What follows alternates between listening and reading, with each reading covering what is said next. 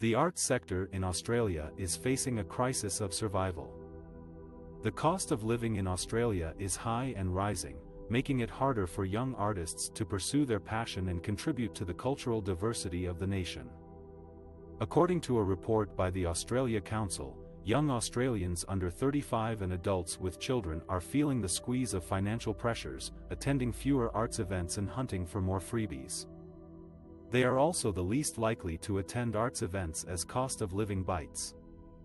The high cost of living also affects the education costs for aspiring artists. The tuition fees for some arts courses have doubled in 2020, while fees for STEM courses have fallen.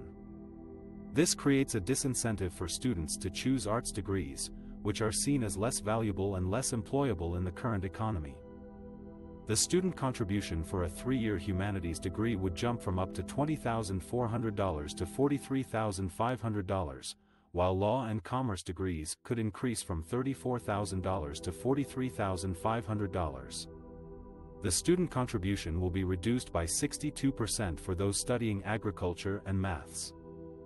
The lack of support and funding for the arts sector impacts the quality and diversity of cultural production in Australia. Without adequate resources and opportunities, young artists struggle to develop their skills, showcase their work and reach wider audiences. The arts sector also suffers from a loss of talent and innovation, as many young artists are forced to abandon their dreams or move overseas. The cultural landscape of Australia becomes less vibrant, less diverse, and less representative of the diverse voices and experiences of Australians. The arts sector is not only a source of entertainment and enjoyment, but also a driver of social and economic benefits. The arts sector contributes to the well-being, identity, and creativity of individuals and communities. It also generates jobs, income, and tourism for the country. According to a report by the Bureau of Communications and Arts Research, the cultural and creative sector contributed $111.7 billion to Australia's economy in 2016-17. The arts sector also plays a vital role in promoting Australia's soft power and reputation in the world. Therefore, it is essential that the arts sector receives more support and funding from the government, the private sector and the public. Investing in the arts sector is investing in the future of Australia. It is investing in the young artists who have the potential to enrich our culture, challenge our perspectives and inspire our imagination. The arts are not just a luxury or a hobby.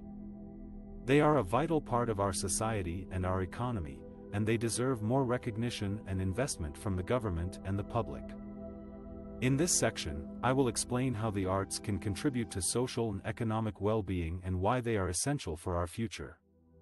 First, let's look at the social benefits of the arts. The arts can enhance our mental health, our sense of belonging, our cultural identity and our civic engagement. According to a national survey by the Australia Council, 84% of Australians agree that the arts have a positive impact on their lives and their communities. The arts can help us express ourselves, connect with others, cope with stress, learn new skills and celebrate diversity. The arts can also foster social cohesion by bridging cultural gaps, challenging stereotypes and promoting mutual understanding. For example, First Nations arts are a powerful way of preserving and sharing the rich and diverse cultures of Aboriginal and Torres Strait Islander peoples. First Nations arts can also improve the well-being of First Nations artists and communities by providing income, employment, recognition and empowerment. At an age when many Australians are retiring, First Nations artists are contributing to the arts economy, with those aged 65 plus the most likely to be earning income from First Nations arts. Second, let's look at the economic benefits of the arts. The arts are a significant driver of innovation, productivity, tourism and education. The arts generate income, jobs, exports and tax revenues for Australia. According to the Australian Bureau of Statistics, the cultural and creative sector contributed nearly $112 billion to Australia's economy in 2016-17, which is 6.4% of GDP. The sector also employed more than 195,000 Australians in 2016-17, which is 4 times as many as coal mining and as many as the finance industry. The arts can also attract visitors, both domestic and international, who spend money on tickets, accommodation, food and other services. The arts can also enhance the reputation and attractiveness of Australia as a destination for tourism, trade and investment. The arts can also support education by developing creative thinking, problem-solving and communication skills that are essential for the future workforce. In conclusion, the arts are not only a source of joy and inspiration for millions of Australians, but also a key contributor to our social and economic well-being. The arts can help us recover from the impact of COVID-19 by boosting our mental health, our social connection and our consumer confidence. The arts can also help us prepare for the future by fostering innovation, productivity and education.